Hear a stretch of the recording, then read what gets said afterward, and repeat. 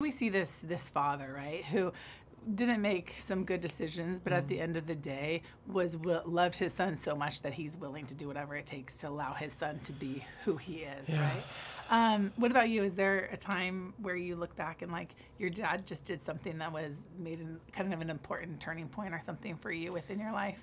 You know, I think it's in the moment where Desmond tells his father, I've already enlisted and I go, I have to go and serve.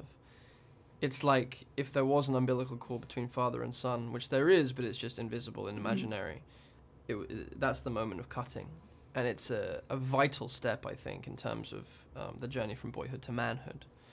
There is a betrayal that has to happen between father and son in order for a new relationship to be created. That's my experience anyway.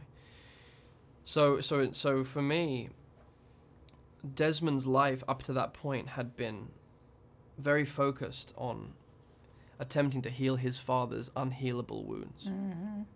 And his inability to do that with a traumatized, alcoholic, ragey, abusive, violent father.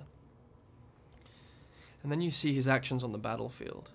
And I like to think that every man that he's treating and healing has some semblance of his father's face. That yearning, that unmet yearning to heal his father, translated into these miraculous things that he did on the battlefield. He wouldn't have been able to do the things he did without having that particular father with that particular wound. I think that's something kind of so beautiful, that idea that next to our greatest wounds are our greatest gifts. I think that's a wonderful idea. Yeah, nice.